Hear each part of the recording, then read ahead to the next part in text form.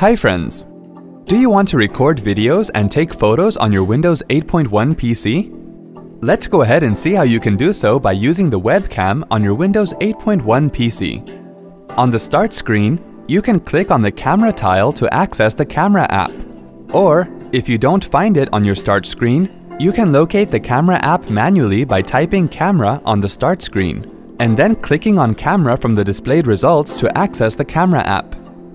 On your camera app screen, click on the camera button to take a picture. To record a video, click on the video button. When video recording begins, you can see that the video button converts to stop button. You can use this button to stop your video recording.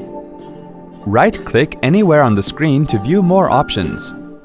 Click on the timer icon to turn this feature on. Now when you click on the camera icon, it will take the picture after the specified time. To view the taken picture or recorded video, right-click anywhere on the screen and then click on the camera roll button.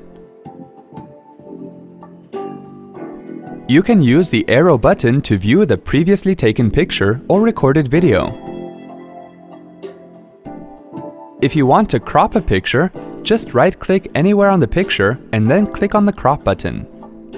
Set the image position and size as per your requirement. Click on the Apply button to save and apply the changes. Click on the Update Original button if you want to replace the original picture with the edited image. See? That wasn't hard at all. Thanks for watching.